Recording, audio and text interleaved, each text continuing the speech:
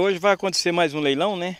Então a gente queria convidar a todos os produtores e compradores e fazedores de negócio com gado, que a partir das 20 horas vai acontecer esse leilão e já tem aí uns 200 animais já confirmado que vai estar aqui.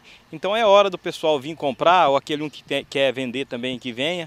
Deu a chuva, está saindo pasto, agora é hora de aproveitar. Essa aqui é mais uma ação que o sindicato está realizando para os produtores rurais do município.